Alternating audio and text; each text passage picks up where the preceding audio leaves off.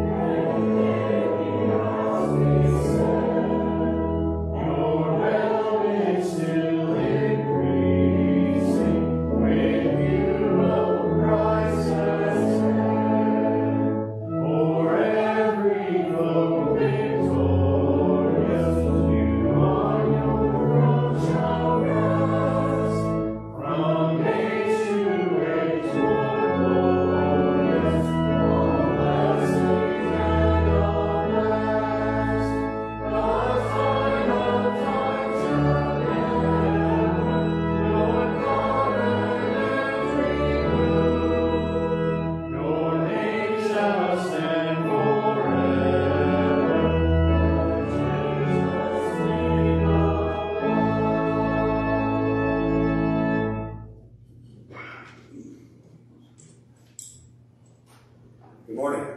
Good morning. Today we offer the light of hope to illuminate the door of welcome. May this light shine on our hearts for May hope awaken us to the possibilities and lead us to greater hospitality. There is room in this inn, a house for the whole. Please join me in the opening prayer. Holy source of life and hope, as we come together this day, open our ears to hear, open our eyes to see, and open our hearts to love, that we may come to know your ways and follow your paths. Help us grow in love for one another and for all creation, as we prepare for the coming of the one who calls us to turn from our false gods to you, Holy One, the true source of our salvation. Amen. Peace be with you. And also with you. Peace be in our midst. Peace be in our very souls. Peace be the light on our path. Peace be the way of our world. Peace be with you. And also with you. You can be seated. We have the lighting of our first Advent candle. This morning, the candle of hope.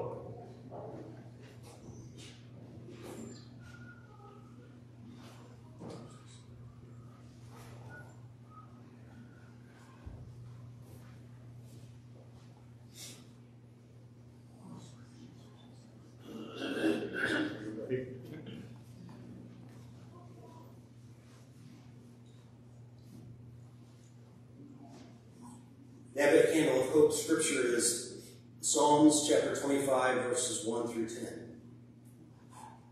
To you, O Lord, I lift up my soul. O my God, in you I trust. Do not let me be put to shame. Do not let my enemies exult over me. Do not let those who wait for you be put to shame. Let them be ashamed who are wantonly treacherous. Make me to know your ways, O Lord.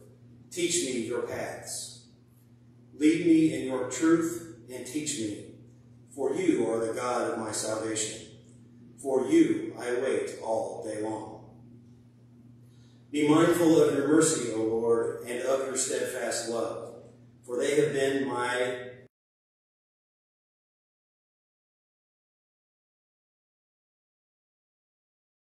transgressions. According to your steadfast love, remember me. For your goodness' sake, O Lord. Good and upright is the Lord. Therefore he instructs sinners in the way. He leads the humble in what is right, and teaches the humble his way.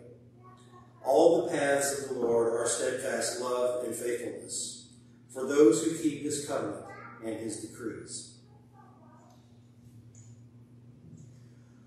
The prophet said, "The days are surely coming, says the Lord, and I will fulfill the promise I made to the house of Israel and the house of Judah.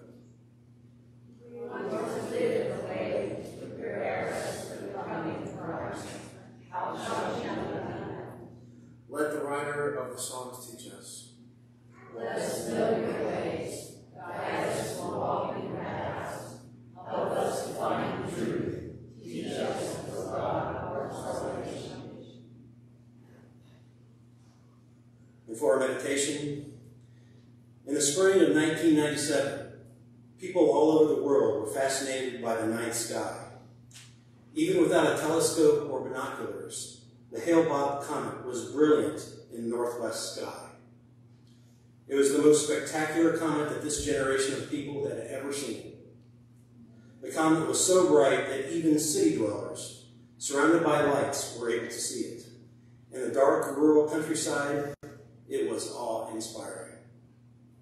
Generations had waited and waited for the Messiah. When will he come? They wondered. How will we know him? Will there be a sign to let us know he is here? Like the comet in the night sky, the Messiah brings light to people, to us. As we wait during Advent, we have a task. We should live our lives in expectation of a world which we have the opportunity to make light-filled. The light of the first Advent candle can remind us, through this week of the light, our way of life.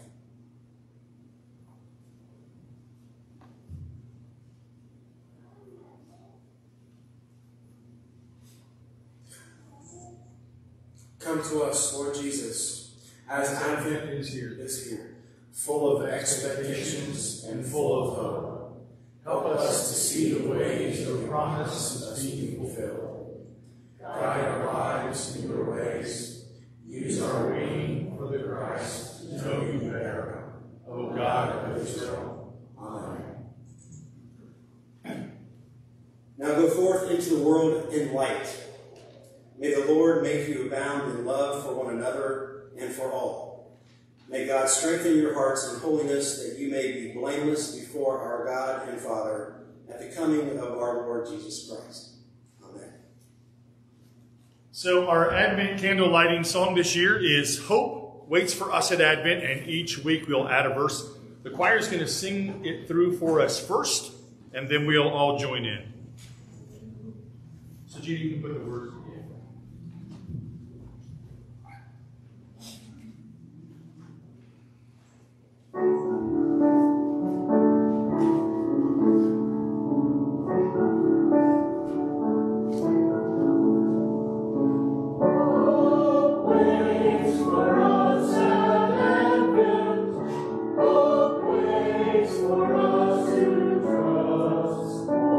For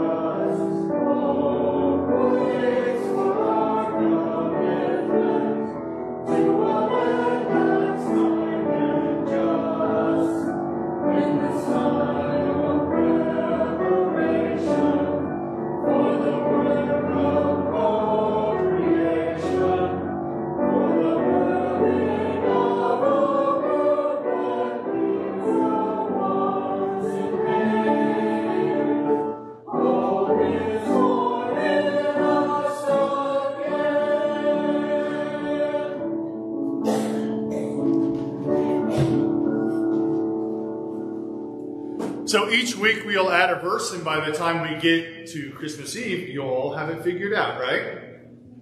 Just agree with me. Yeah, we'll all have it figured out. Prayer concerns to share with you this morning. Before we pray together, we continue to pray for Dwight and Teresa, Paula and Kevin. And Paula finally is doing much better. Kathy told me just a bit ago, and hopefully we'll go back to work after the first of the year. It's been since September that she's been dealing with COVID and then the side effects. And then John and Lisa and Mike are grandparents. Alex and Caitlin had a little baby boy on the 24th, which was what, Thursday?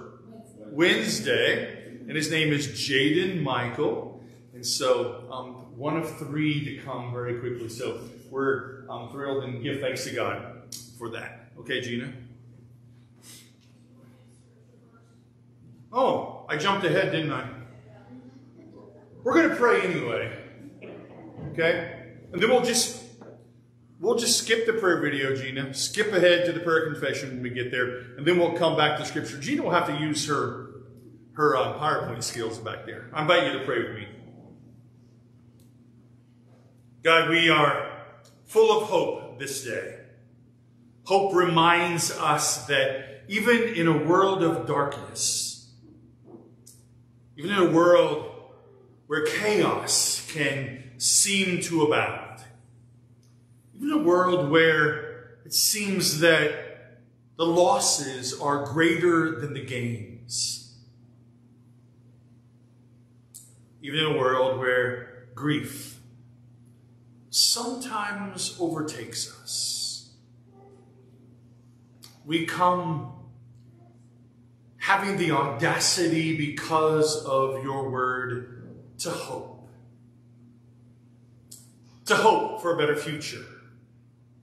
To hope that your incarnation into the world, through the Christ child, will once again have the ability to change the world. Make the world a different place. We have the hope that we'll see eye to eye yet again. And the peace will break out in all places.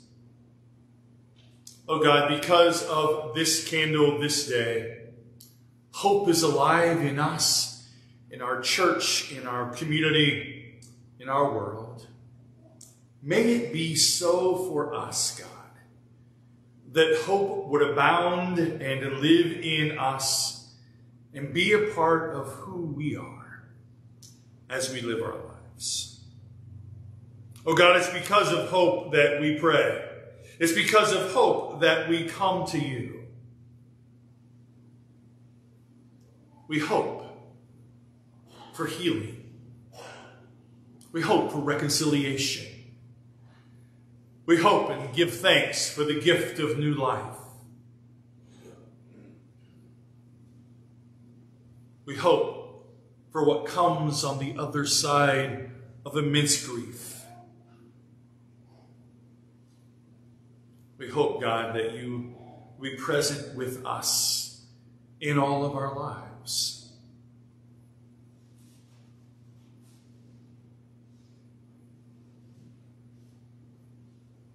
For Dwight, Teresa, Paula, and Kevin, we pray for your mercy and grace.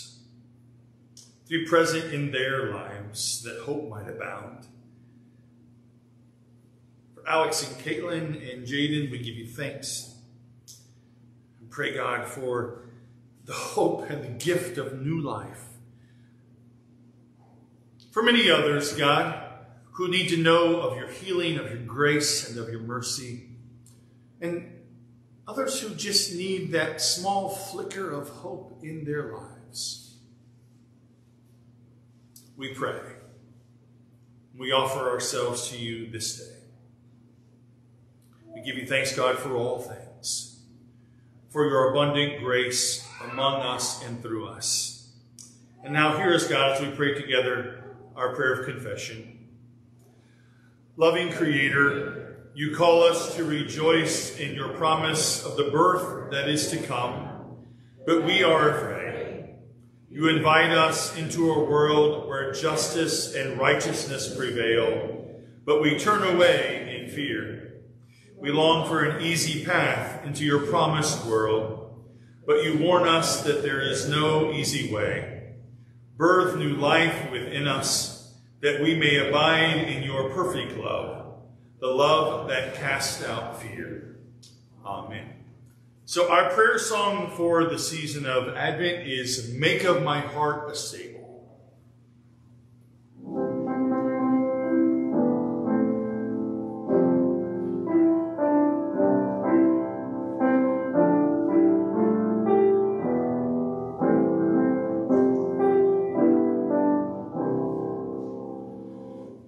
Make of my heart a stable, a house for the holy, a warm and sturdy place for hope and love to grow. Make of my heart a stable, a house for the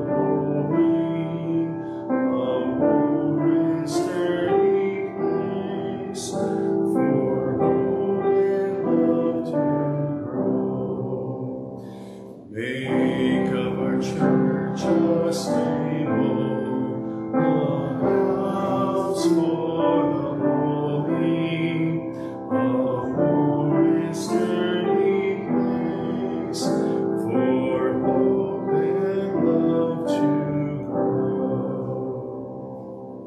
And we'll eventually learn that better as well. And I forgot to mention Mr. Weston, who's sitting back there, saying Pawpaw 100 times over. He's getting tubes in his ears on Tuesday morning. He's been sick and then sick again and then sick again with all this fun stuff. So hopefully after Tuesday morning, that will make him feel better. But he'll feel better because tomorrow he's spending the whole day with Pawpaw. So he's got to feel better, right? Right, Dar? Right, okay. So I'm sorry, Rod, for just jumping right ahead, but we'll have the scripture now. I thought I had all the changes written down. Well, you know, I have to throw you curveballs. Today's scripture comes from the book of Jeremiah, chapter 33, verses 14 through 16. The days are surely coming, says the Lord, when I will fulfill the promise I made to the house of Israel and the house of Judah. In those days and at that time I will cause a righteous branch to spring up for David, and he shall execute justice and righteousness in the land. In those days Judah will be saved, and Jerusalem will live in safety. And this is the name by which it will be called: the Lord is our righteousness. And from 1 Thessalonians chapter 3, verses 9 through 13, we hear these words. How can we thank God enough for you in return for all the joy that we feel before our God because of you? Night and day we pray most earnestly that we may see you face to face and restore whatever is lacking in your faith. Now may our God and Father himself and our Lord Jesus direct our way to you. And may the Lord make you increase and abound in love for one another and for all, just as we abound in love for you. And may he do so strengthen your hearts in holiness, that you may be blameless before our God and Father at the coming of our Lord Jesus with all his saints. For the word of God in Scripture, for the word of God among us, for the word of God within us. Thanks be to God.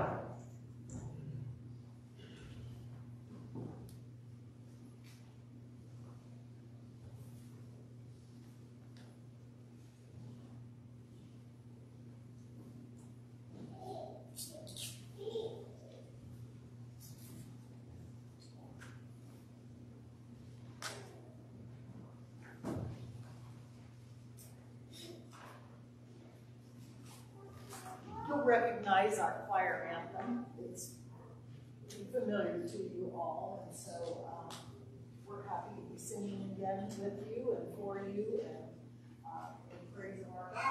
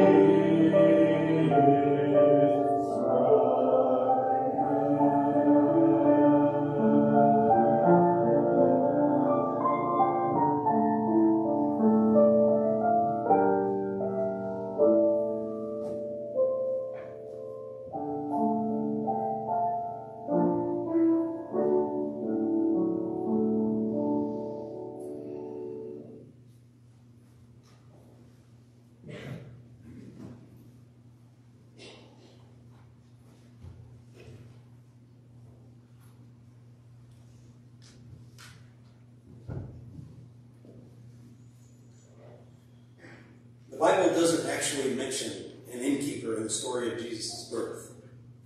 But this popular notion is alive in our imaginations. Sometimes the innkeeper gets a bad rap, and if providing substandard accommodations for a family about to go through the birthing process. But what if we saw the innkeeper as someone who, with a full house, thought literally outside the box to solve the problem? What if we endeavored to do the same to provide ministry to house the holy in ways we have not yet imagined? This Advent season, we will offer some stories to stir our imagination and stoke the possibilities for our own hospitality.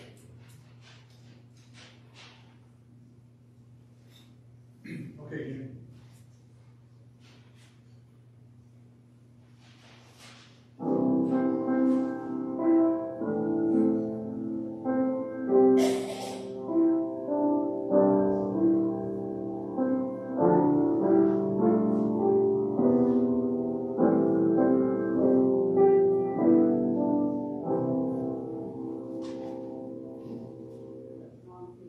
Ready for the doxology? Okay, sorry. That's okay.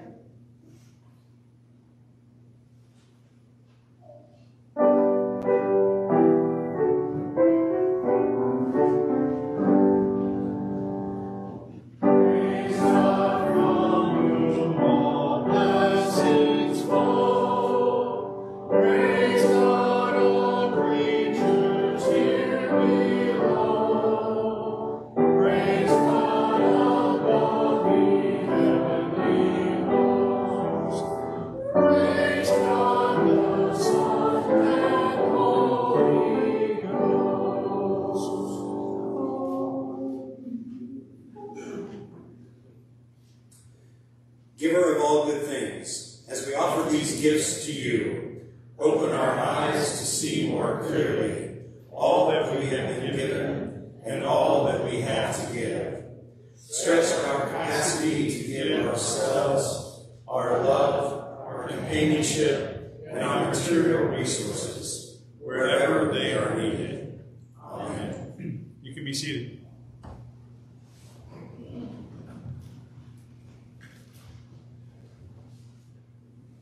So we've transitioned to the season of Advent, and I've thrown everybody some curveballs. So maybe next week the curveballs will curve a little less, maybe. So we hear this morning, we make this transition in this season of Advent.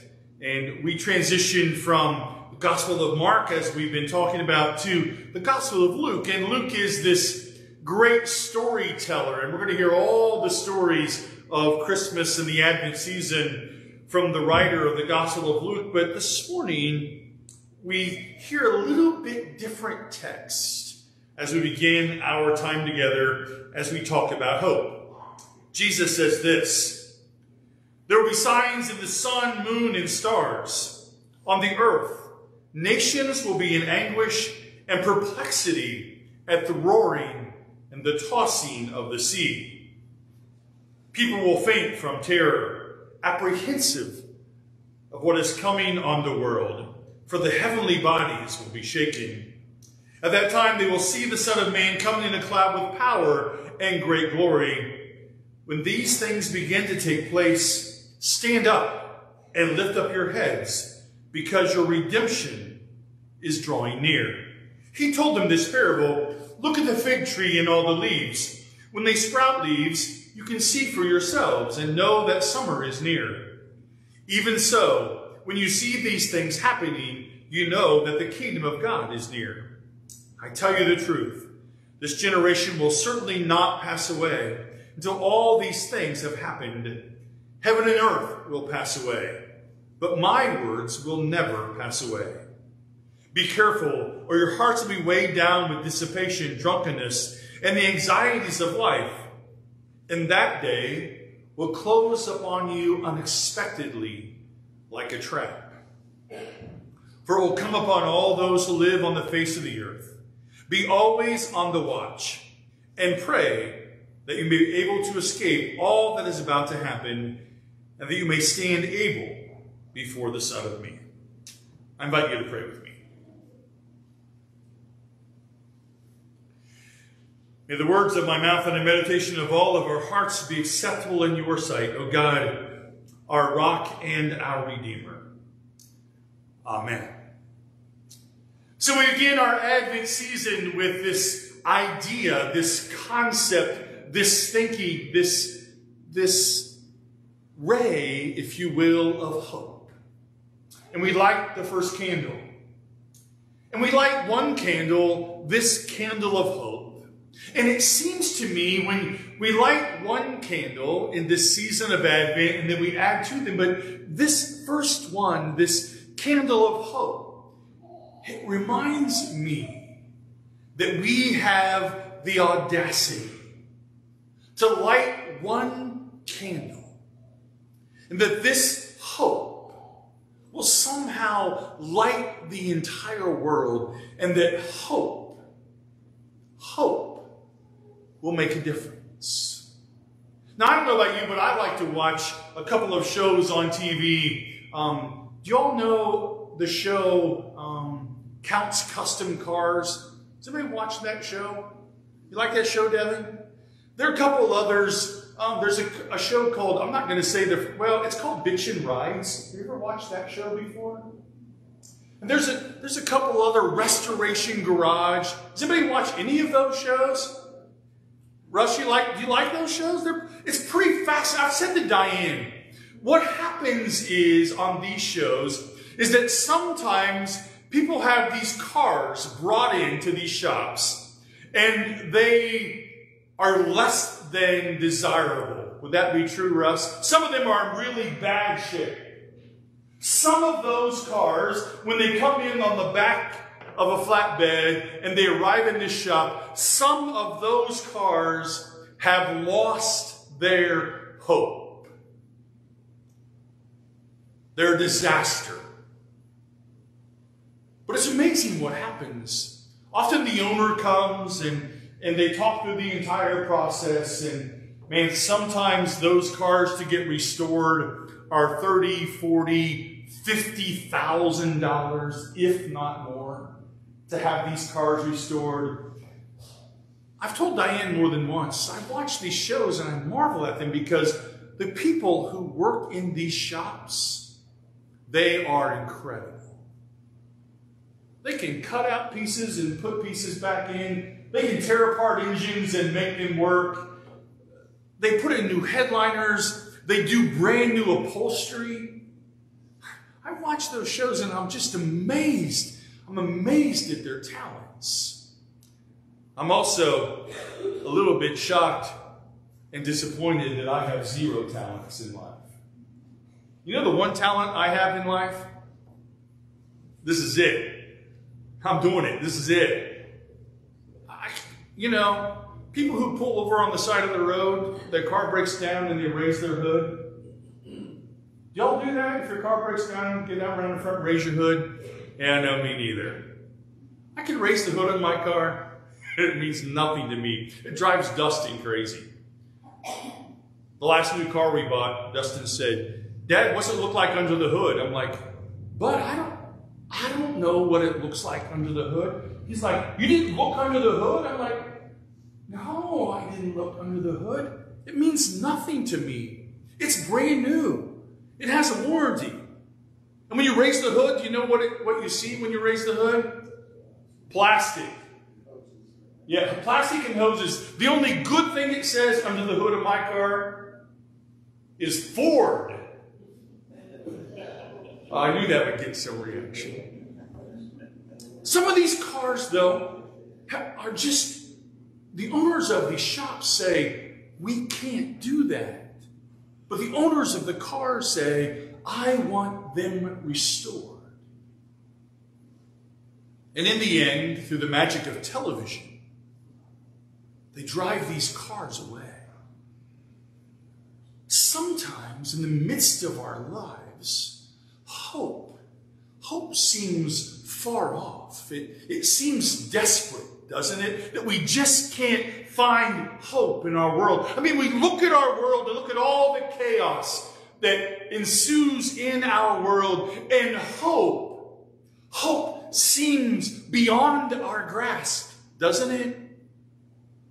Now there's a new variant. Did y'all hear that? There's a new variant. It's hard to find hope. In Luke's gospel, we hear Jesus talk about things changing in the world, about the weather changing, about these cosmic signs, these strange portents in the world that point us to an end. And Jesus says to look up to the sky, and you'll see all these changes coming. This roaring of the sea, this warning of wars and rumors of wars, earthquakes and floods and all of these things. We're struck by what that must mean for us. It feels like it's only negative, life-changing, frightening news. But I'm convinced that in the season of Advent, when we light the Advent candle, Pat Brown said it earlier this morning when we were in the fireside room. She made this really valid point that I hadn't gotten that far yet. She said, we were talking about lighting the one candle, and then we add to it. And then Pat said, not long from now, all of us will be holding the candle. We go from one candle of hope to dispel the darkness to 5 candles to 100 or more candles. And everyone holding them up, we have the audacity to know that in the midst of the world that seems hopeless, Jesus reminds us that something new is breaking upon us in this season of Advent. Something new is about to happen to us. And maybe, just maybe, what needs to happen to you and what needs to happen to me really is about hope.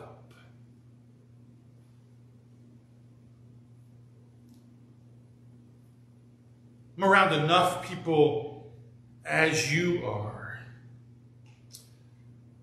to know that hope sometimes seems unattainable.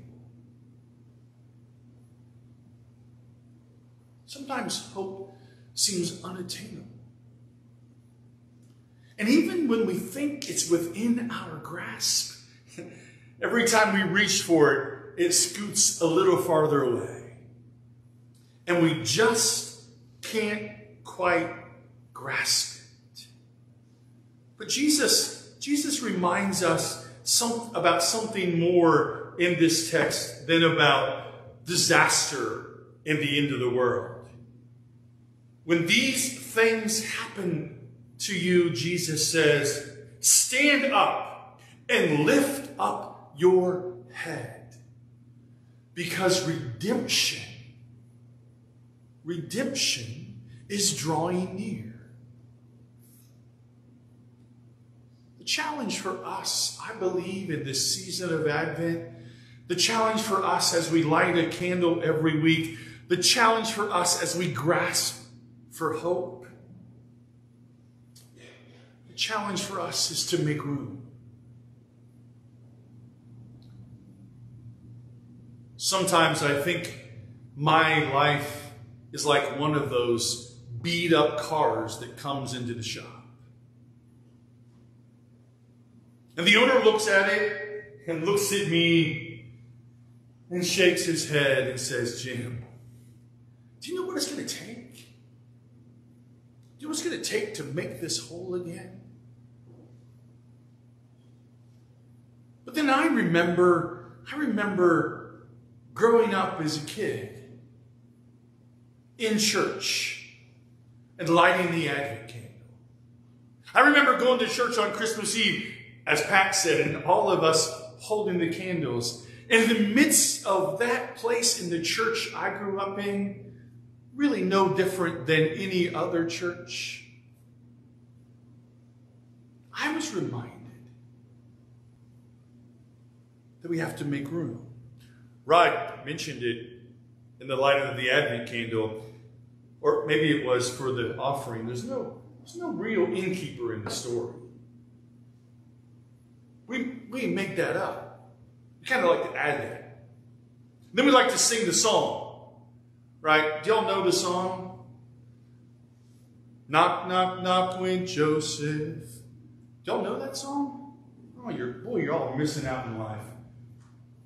Tracy, you know that song yet? Oh.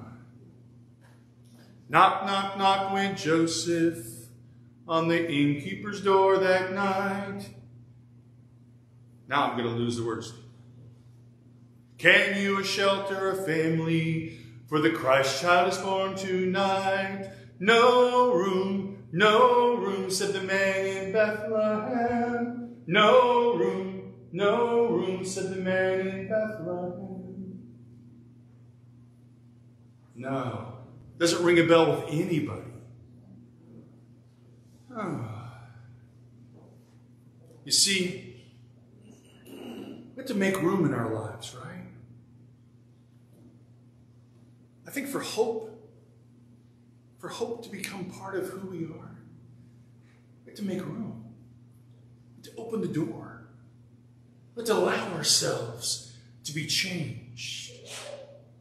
You see, I think Jesus reminds us in this text that for something new to come, for something new to happen in our lives, for the incarnation to take place in the world and in our lives, something has to go away. And it's up to us. It's incumbent on you. It's incumbent on me to make room in our lives for hope, to look for hope, to find hope in the midst of despair, to know that hope isn't beyond our grasp, and to know that today in this place we've had the audacity to light one candle, and to know that this one candle of hope can light the world and change it and make it better and even make our lives better. Oh, I don't know. We look around at all of us, and it's easy to say that we're going to hell in a handbasket, isn't it? It's easy to say that.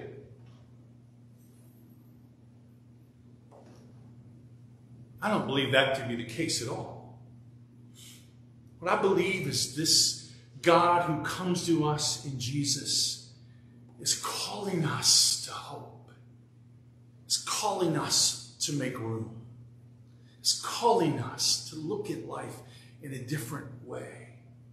Is calling us to make room for hope in our lives. And if we do, I think the world can be a better and different place. There is a poem I want to share with you to end, written in 1919 or 1920 by T.S. Eliot. It's called The Love Song of J. Alfred Prufrock. Does anybody know that poem? You're going to know it now. Hear what he has to say about the world. Let's go then, you and I, when the evening is spread out against the sky like a patient etherized upon a table. Let us go through certain half-deserted streets, the muttering retreats of restless nights, in one-night cheap hotels and sawdust restaurants with oyster shells, streets that follow like a tedious argument of insidious intent to lead you to an overwhelming question. Oh, do not ask, what is it? Let us go and make a visit. In the room, the women come and go, talking of Michelangelo. The yellow frog that rubs its back upon the window panes, the yellow smoke that rubs its muzzle on the window panes, licked its tongue into the corners of the evening, lingered upon pools that stand in drains, that fall upon its back the soot that falls from chimneys, slipped by the terrace, made a sudden leap, and seeing that it was a soft October night, curled once about the house and fell asleep. And indeed, there will be a time from the yellow smoke that slides along the street, rubbing its back on the window panes. There will be a time to prepare a face to meet the faces that you meet. There will be a time to murder and create, a time for all the works and days of hands that lift and drop a question on your plate. Time for you and me, and time yet for 100 indecisions and for 100 visions and revisions before the taking of a toast and tea in the room where women come and go talking of Michelangelo. And indeed, there will be a time to wonder, do I dare and do I dare? Time to turn back and descend the stair with a bald spot in the middle of my hair. They will say, how his hair is growing thin. My morning coat, my collar mounting firmly to the chin, my necktie rich and modest, by asserting a simple pen. Do I dare to stoop the universe? In a minute there is time for decisions and revisions, which a minute will reverse. For I have known them already, known them all. Having known the evenings, mornings, and afternoons, I have measured out my life with coffee spoons.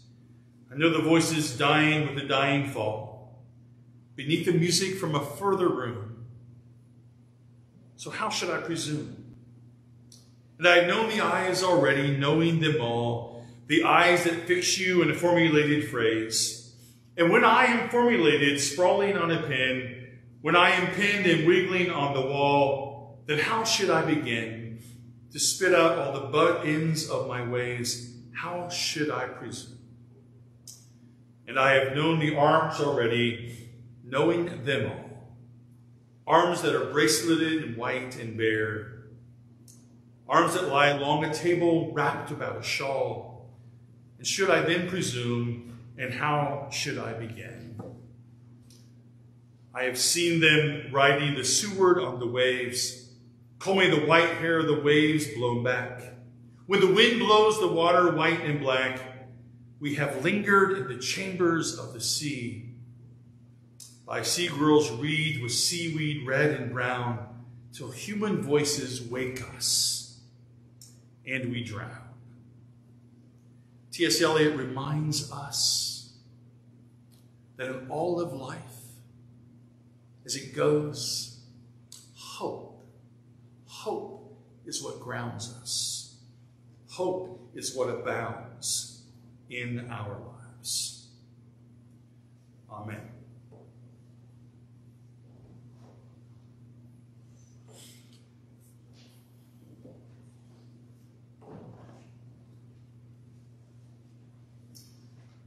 Okay, Gina. The Holy One be with you.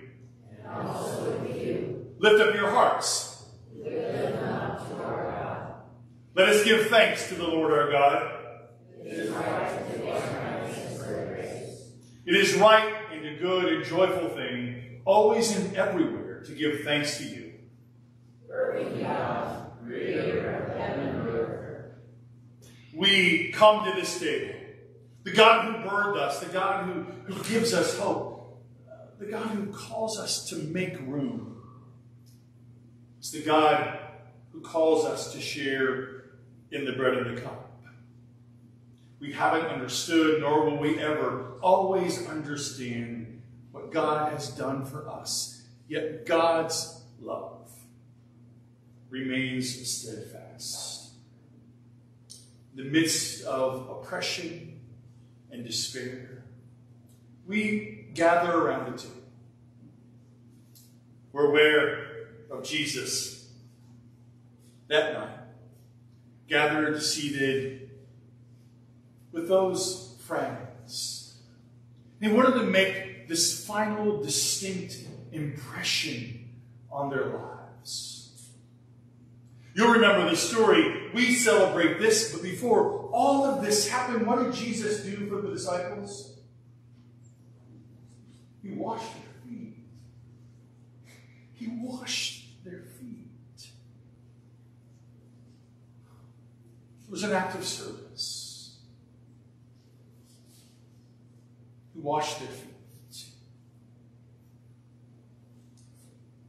Jesus so wanted to change their lives and, I believe, give them something to hold on to, that he took the bread and the cup and he just offered it to them, as we are offered the bread and the cup this day. I invite you to pray with me. Pour out your Holy Spirit on us gathered here and on these gifts of bread and wine.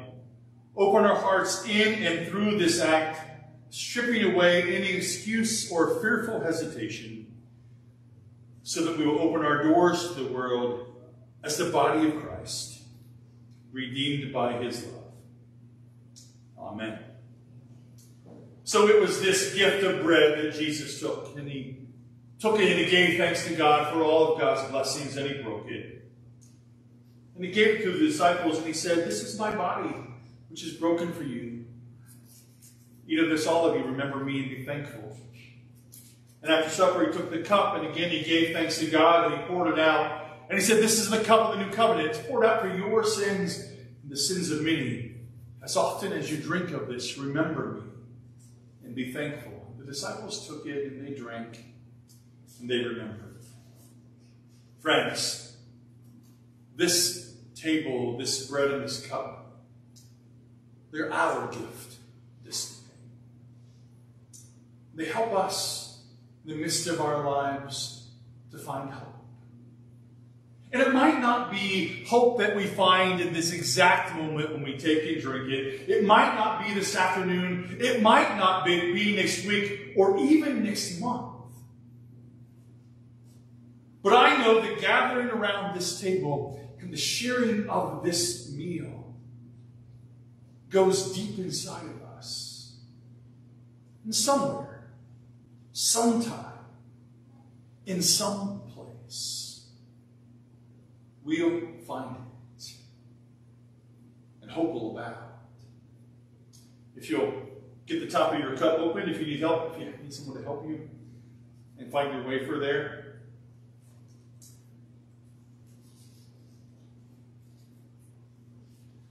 Friends, this is the body of Christ. It's broken for us this day. Take and eat of this, all of you. Remember Christ and be thankful.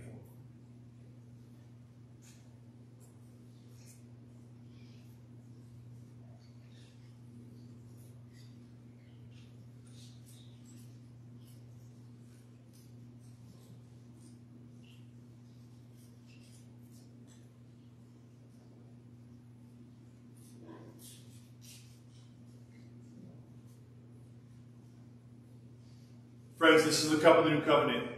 It's poured out for your sins and the sins of many. Drink of this, all of you. Remember Christ and be thankful.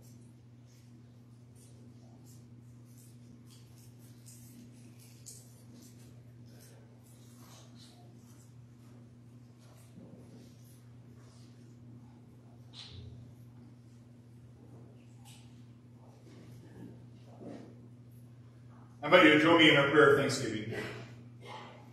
By your Spirit, make us one with Christ, one with each other, and one in ministry to all the world.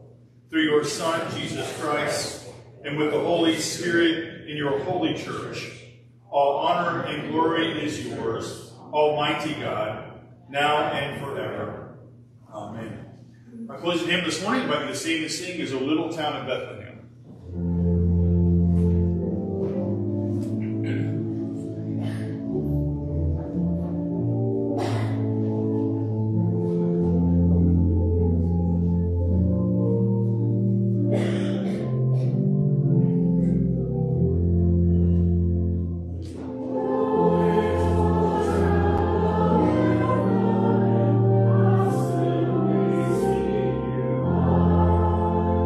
Oh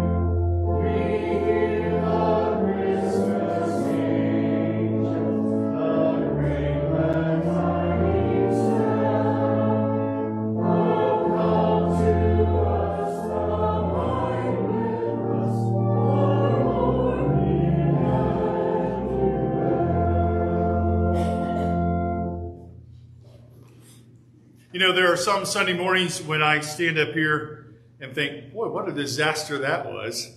And today's one of those days. But I just want to say this to you. Come back next week. It'll be better. I promise. So may God's door of welcome swing open in your heart and in your life. May Christ's humble first dwelling remind you of the plenty you already know. May the Holy Spirit lead you into more possibility and hospitality than you can imagine, making room in the inn for all. May it be so for you, may it be so for us, and may it be so for this church. Amen. Now I invite you to pray with me our Lord's Prayer. Our Father, who art in heaven, hallowed be thy name. Thy kingdom come, thy will be done, on earth as it is in heaven. Give us this day our daily bread, and forgive us our sins, as we forgive those who sin against us. And lead us not to temptation, but deliver us from evil. For thine is the kingdom, the power, and the glory, forever and ever. Amen. Now you can be seated as we listen to Jen as she plays for us the postlude.